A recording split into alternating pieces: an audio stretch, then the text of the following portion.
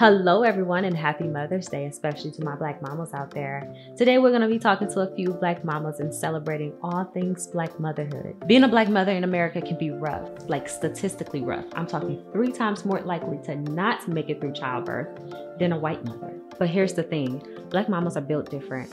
They're fierce, they're strong, and they love harder than anyone else.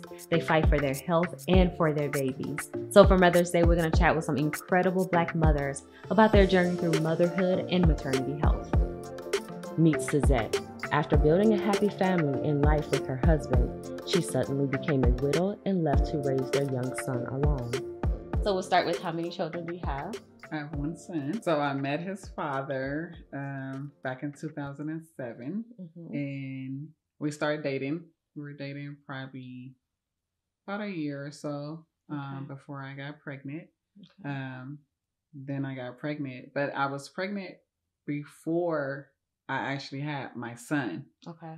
But it was not a good pregnancy. Why? Why wasn't it? I was really, really sick. Okay. Real sick. Like I couldn't even hold on water, food, nothing. So I actually, me and him, we actually made the determination to terminate the pregnancy. Just because you just wasn't doing well. I was not doing well at all. Yeah, yeah.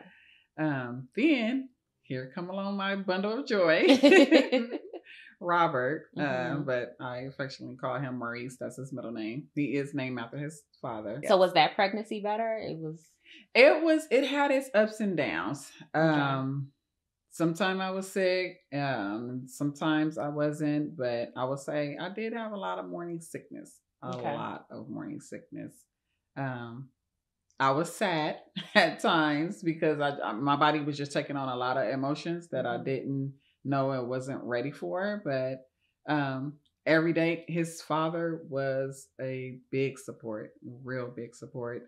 He was there with me every step of the way. I don't care what I wanted, if it was ice cream to pickles, to just get in the car and just drive. Yeah. It was whatever. He was really, really supportive. Yeah. When I went into labor, I will never forget. It was some type of football game going on at the time. And I didn't really know what to expect. I didn't know that, you're supposed to get up, walk, go outside. But I was told by a mutual friend, go sit in the bath water and that'll kind of fast and, make your contractions come a little bit faster. So I did that. But as his dad sat on the couch and was watching the game, checking on me here and there. But so I would go outside, I would walk up and down the street. Then when I came back in the house, I would go sit in a hot tub of water. And then I kept feeling the contractions, but I didn't know, like, okay, is this too much or too little? When is it time? So we had just decided to just go in to, get checked to see if I was ready. Because the way I was feeling, it was like I was ready. Yeah. And so then I went in and the nurse, they checked me and it was like, you're only 1 centimeter. And I'm like, oh, okay, well, yay, I did something. And they like, no. You got to get to like 5, right? Exactly. She was like, no, ma'am, you have to get to 5. And I said, okay, well, what are we going to do about that? Because I'm here, I'm ready. And she like, well, we got to send you back home. And I was like, send me back home to do what? And she was like, well, you basically can keep doing what you're doing. And so then I looked at her and I said, well, can I have some Tylenol? And she said, no, we can't give you no medicine. I was so much in pain. The cramps, they would not stop. And it wasn't nothing that you can do. Nothing. And it was nothing no one can tell me to soothe it. But I was just like, because I didn't know what to really expect. Yeah. So I went back home and went right back to doing the same thing and went outside, walked, came back in, sat in that tub of water. But looking back, I wouldn't do that. I would do it different. Yeah. Because I think from sitting in that water and then exposing myself to outside, I end up catching bronchitis with him. Yeah. And 2 double ear infections. So how did you... Like, what made you sit in the water? Who told you that? this lady, she was a friend, and cause she had a baby, so she was like, "Oh, do this, because this is what I tried." So I just do it. And then my son's father, he didn't rebuttal it. He was just like, because he ain't know either, right? He didn't.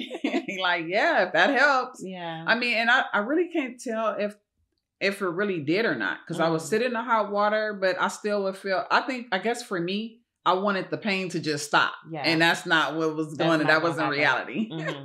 But to her, it was like, no, it's making you dilate more. Okay. So you can hurry up and get to the 5 and then go in and voila, now we can have the baby. Yeah.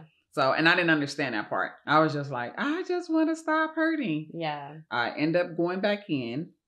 And then they checked me again, and it was like, okay, you're at 5 now. Okay. So then now we were starting the birthing process, and then I had to get the epidural, and that was an experience because they told me you have to be still. You have to be completely still, because this is the part where women can become paralyzed. Mm-hmm. So I took that part really, really serious. But then during the middle of actually pushing and was trying to push him out, I had to get the epidural again, because I still was feeling it was not working. And they were shocked, because it was like, wait, we gave you a lot for your body weight and everything. It was like, we gave you a lot.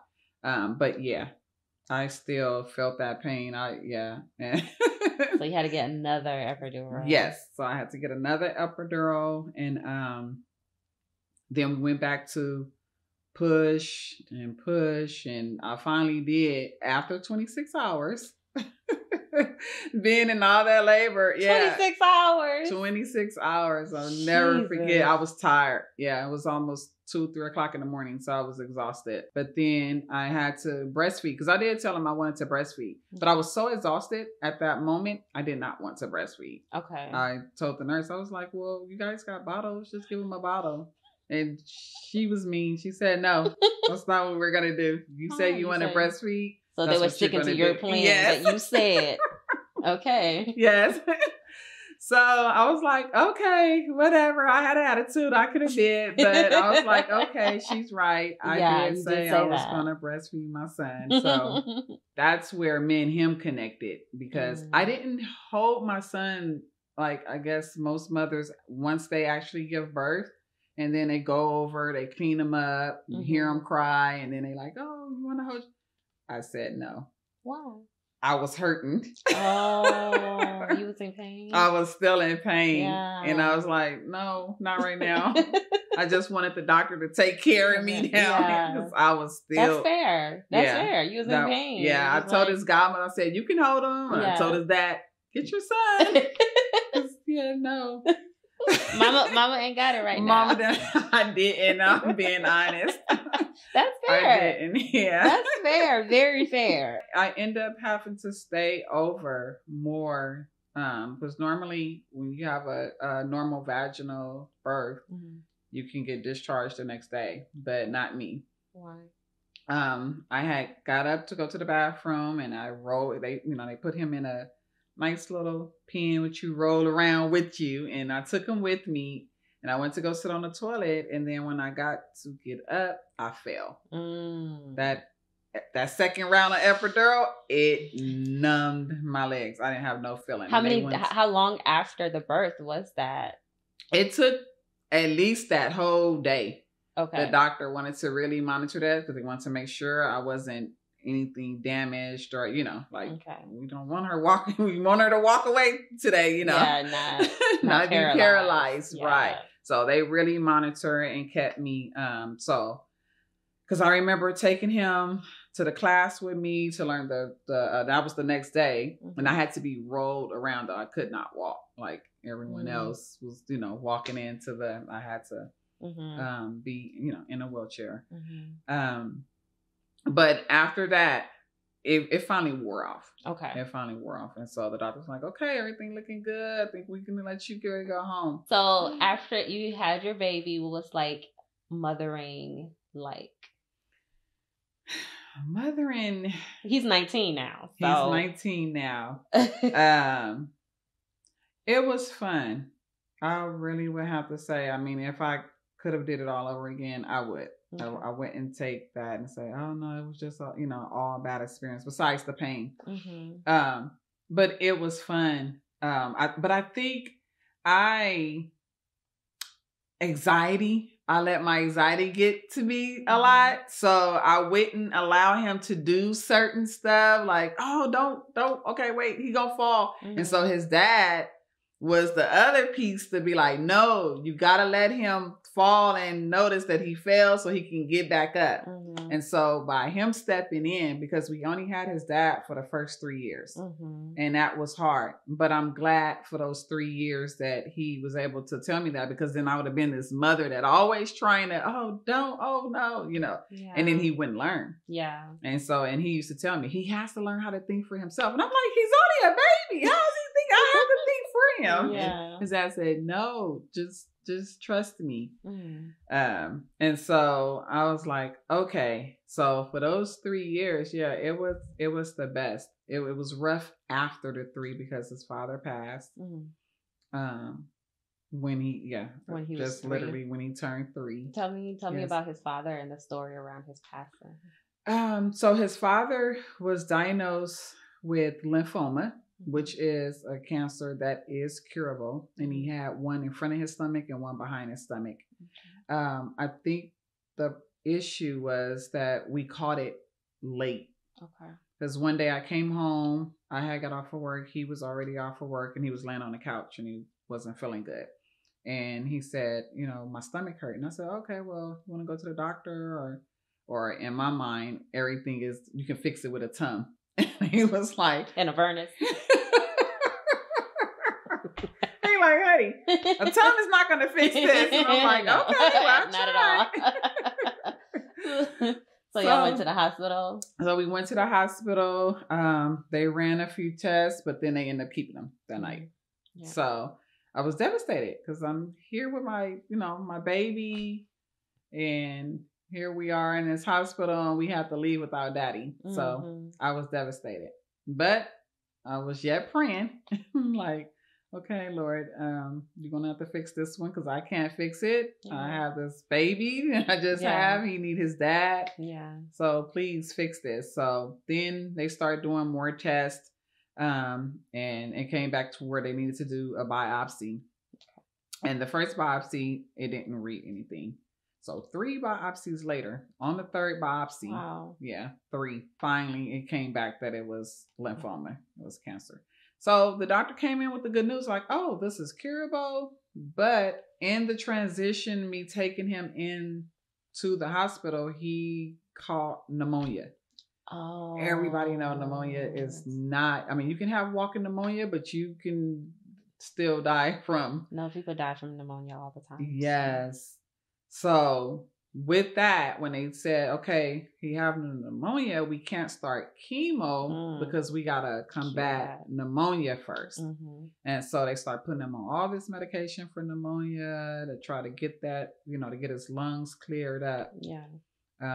And so it was working because I would go and check on him in the hospital, but then I seen him like transition before my eyes because I know what he looked like before the sickness, but it's like within the 1 week he was in the hospital, he just changed his appearance. Yeah. And we were planning my big dream wedding that I wanted because he had already proposed to me on Mother's Day, and I was planning my wedding, but the way the doctors, they were like, he might not make it. So if you were going to get married, you could just go ahead and get married in the hospital. And that's what we did. Wow. So, and we took a picture. I couldn't, take a standing up picture. He was laying in the bed. And so I just kind of leaned over, and gave me my one wedding picture that day. And I sat there and ate lunch with him, and he couldn't eat anything because he was losing weight. So he was changing like right before my eyes. Yeah, very quickly. And I was just trying to keep it together. Yeah. It was so hard to keep it together. And I know it's hard for him because he wanted to give me the world, and now he have to leave the world. So I had enrolled in school. I wanted to get my associate's degree, but the day the doctor walked into our room and looked at me and looked at him and said, more than likely he's going to die in the hospital, I disenrolled. I was like, oh, okay. And I just kind of checked out from that point. Was it because he had the pneumonia that kind of sped up that process? Because they couldn't even treat the cancer. We couldn't even start on the cancer. Yeah. And I mean, something that's curable. That's what was like. And then he was I call him a health nut because he didn't do no beef, no pork. It was just always chicken or seafood.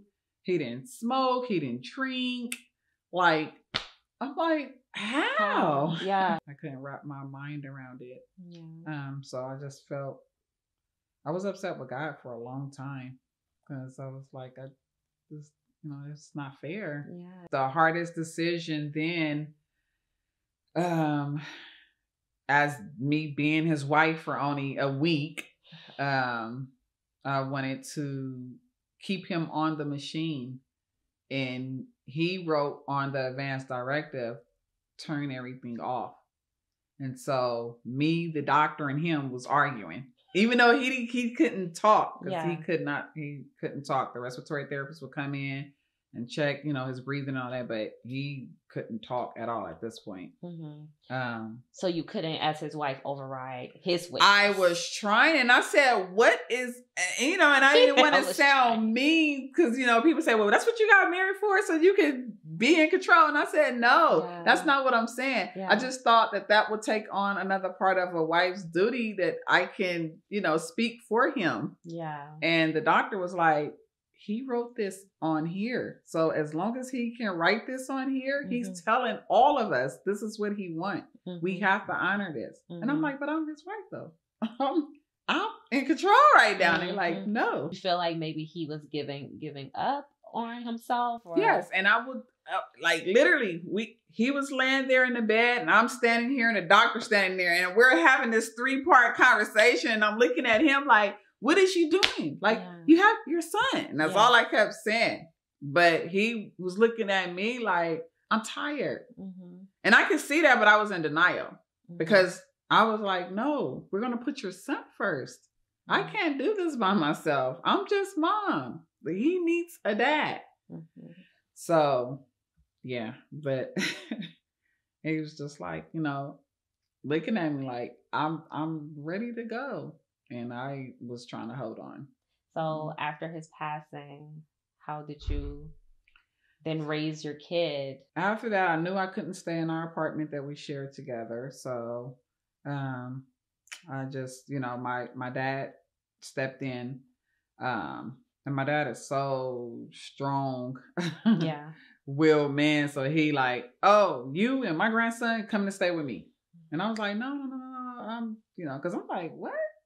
I'm grown. I just had a baby, I had a husband, married, and became a widow. Exactly. But I stayed there. I stayed there with my dad. Moved into his house. In Salida. That's how I got to Modesto. Okay. And I stayed for about a couple of years to finish school. So I did go back and enroll to get my associate's degree. I have my master's degree now. Oh. So I just kept going. Congratulations. You just kept going and going after that. I did. And I actually start school again on Monday for my doctorate. So. Doctor in what? Come on, doctor.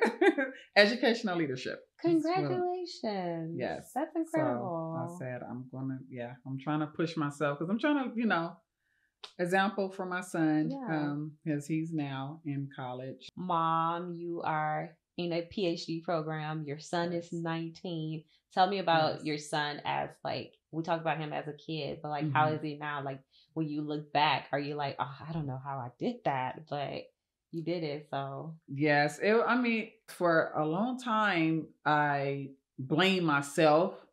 For what? His father just being sick, and I always sat there and wonder, well, what if I would have took him to a different hospital? Maybe you should have did that. So I kind of blame myself for that. And then I had to release myself from that because it wasn't my fault. you know. And then I felt bad for my son because I really feel like boys, they need their father. And we haven't really had a conversation. Like he haven't asked me like, Mom, how was my dad?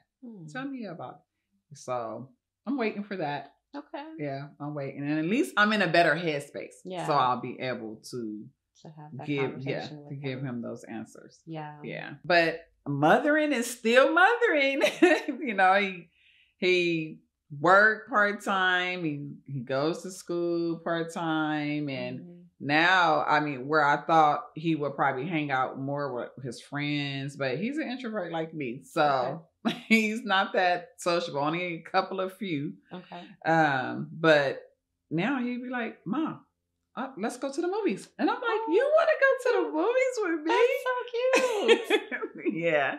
That's so really cute. So now we just do our movie dates, food days. He like, Mom, I'll buy you this. You like what you want to eat? And yeah. That's nice. So it's like, oh, okay, I'm getting paid back for taking care of my handsome son. So oh, he still wants to hang out with Mom. He still wants to hang out with Mom. Spend time with you. Because he don't have a girlfriend. I know that's probably going to come. If there was someone in your situation, what advice would you give them? Keep God first. And know that everything happens for a reason. But the number one thing I would say, stay strong and try to find the lesson in whatever it is. Because there's a lesson in life, there's a lesson in death, and there's just a lesson on every day. You know, just everyday living. If you're a new mom or existing mom, enjoy it because the time goes by so fast. And I feel like I lost some of that time because right when after his father passed, I kind of just went into this other role. Like, okay, I got a survival mode. And it wasn't like, oh, capture this and capture that and pictures and all. I didn't get to capture a lot of that because my mind was in a whole totally different light at that point. Yeah. So I would say, and if you have your child's father in your life, enjoy it because you can't get time back. Well, thank you so much.